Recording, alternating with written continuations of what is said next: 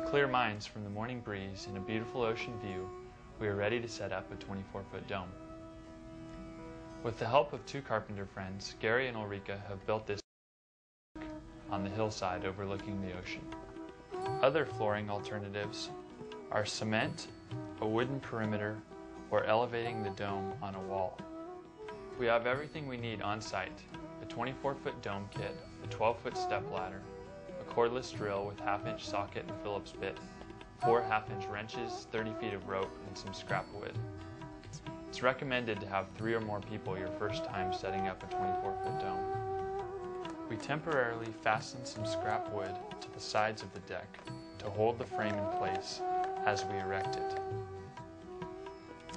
We lay the bundles of 3 different size struts in the center of the deck and unbundle them. We lay out the base of row 1 around the perimeter of the deck. Notice that both ends of each strut are bent at an angle. The acute angle is the deck. This is consistent throughout the entire frame construction. Next, we lay out the row 1 side struts on the inside of the row 1 base struts.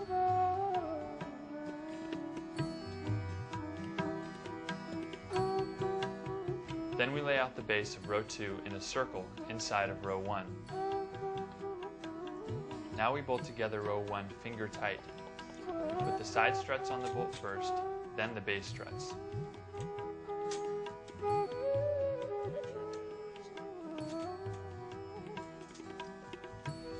Working around the circle, we stand up row 1 and bolt the base of row 2 to it.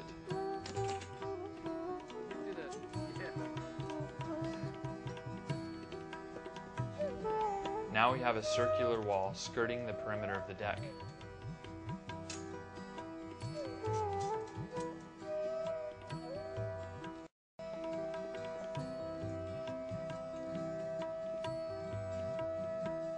We then add the sides of row 2 on the outside of the bolt to the base of row 2.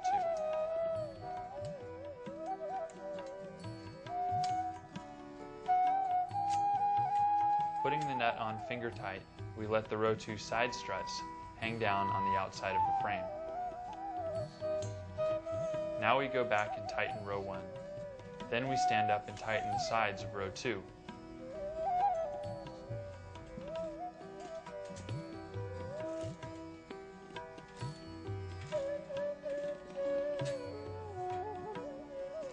We put 3 row 3 struts on a bolt. Then we hang them on the outside of the existing frame and bolt them to the corresponding apex of row 2. We work our way around the circle until the base of row 3 is connected and the row 3 side struts are hanging down on the outside of the existing frame.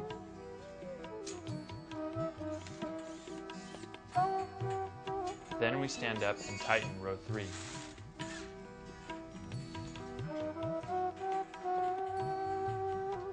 Row 4 we do in the same way as row 3.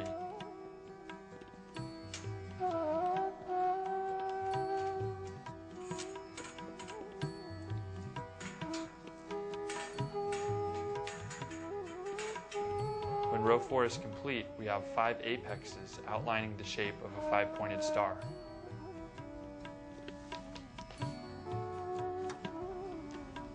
Now we bolt the top pentagon to the apexes of row 4.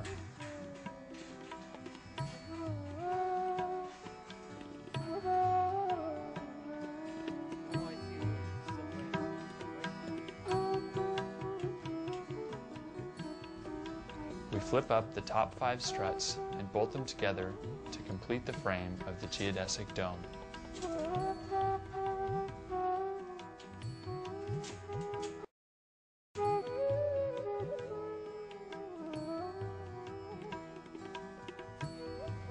Our next step is to secure the frame to the deck. Notice that 2 of every 3 hubs are raised about 1.5 inches above the plane of the deck. This is created by the geodesics of the dome. We attach L brackets to the outside of these 10 raised hubs and screw them securely to the deck. Our next project is to put the dome cover on the frame. The cover is folded inside out with the door facing out and then rolled up. First, we choose our door and big window placements. Johann holds the cover up below our door location. Together we unroll the cover up the side of the dome, using the struts to support most of its weight. I tie the first tie. Still holding most of its weight, we unfold the cover onto the frame.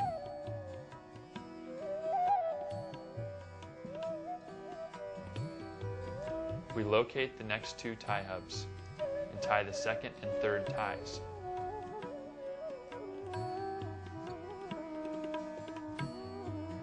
We unfold the cover until half of the big window is showing. Johann ties our rope to a window frame on the outside layer of the cover and through the frame. Then he walks around and lifts up the outside layer of the cover as I pull it up with the rope.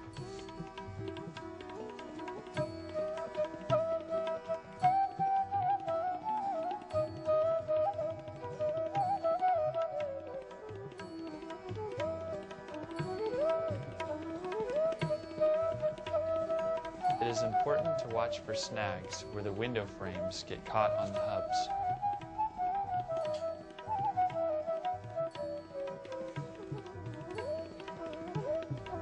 When it reaches the roof, we the cover over and down with our hands until it slides into place.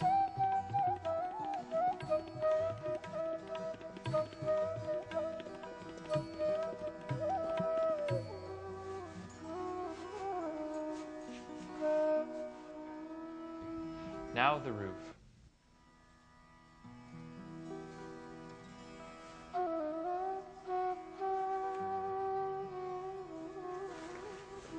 From inside the dome, we gradually unfold the roof onto the outside of the frame. As we zip the zippers closed, we reach around and smooth down the Velcro flaps that cover the zippers. In this way, we unfold and zip the roof into place. Voila! The beautiful dome space is created. Now we will attach the main cover to the deck. Pulling the cover down firmly, we screw it to the sides of the deck through each in the bottom hem. Now the dome is securely fastened and can withstand high winds. We now remove the strut from the door opening.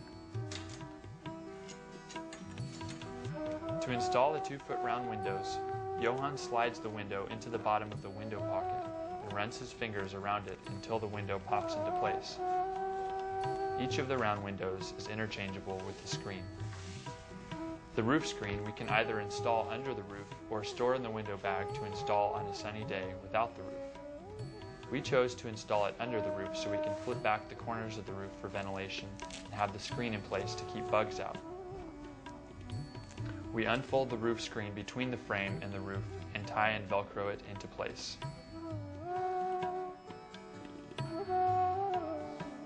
There are 2 base screens in the dome designed for cross ventilation. To install a base screen, we unzip the 2 zippers on that side of the dome.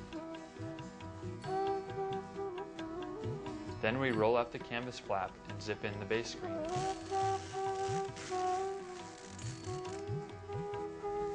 If we want ventilation while it is raining, we can stake the canvas flap to the ground at an angle. The door flap zips closed from the top down. We can roll up the door flap and tie it into place, and then Velcro in the door screen for additional ventilation.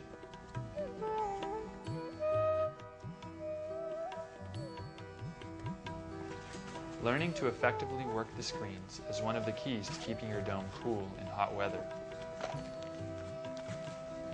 For example, if we open a lower window and a corner of the roof on the opposite side of the dome, we create an air siphon that will suck in cool air from below and blow the hot air out the opening in the roof. Living in a dome is living close to nature. By learning to work with nature, we can use the elements to our advantage. With proper ventilation, a slight breeze can keep us cool in the hot sun. In the winter, we can turn our big window toward the sun and solar passively heat our dome.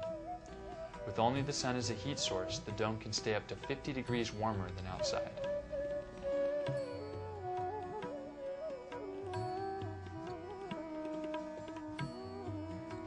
Each dome comes with a stove cap, flashing, and flashing sleeve.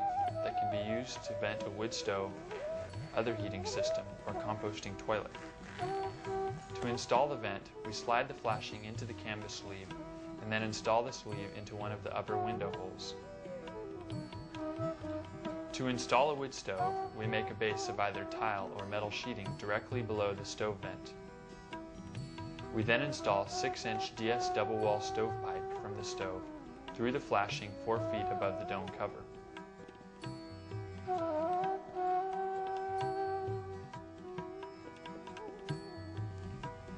Next, we install the stove cap to the top of the pipe.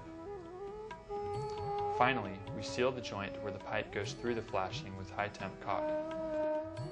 With an appropriate sized wood stove, sauna temperatures can be reached inside the dome while it is below zero outside.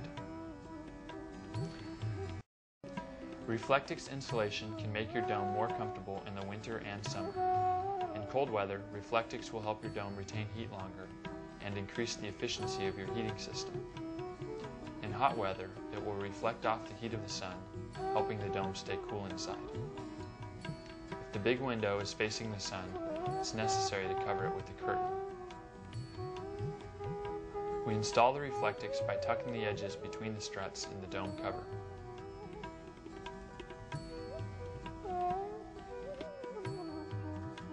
The winter liner ties to the inside of the dome frame at every hub, creating a dead air space.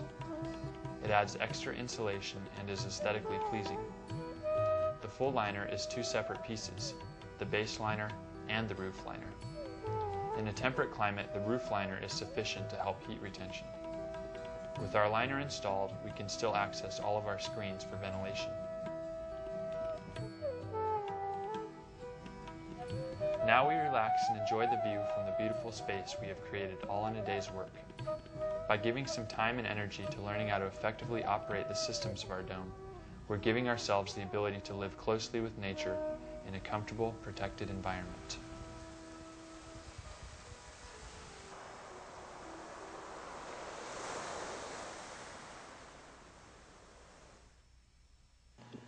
Pacific Domes has been sending domes for disaster relief for 8 years. This red dome became the main distribution center outside of Biloxi, Mississippi after Hurricane Katrina. In order to serve more communities needing relief shelters, we've founded a nonprofit organization.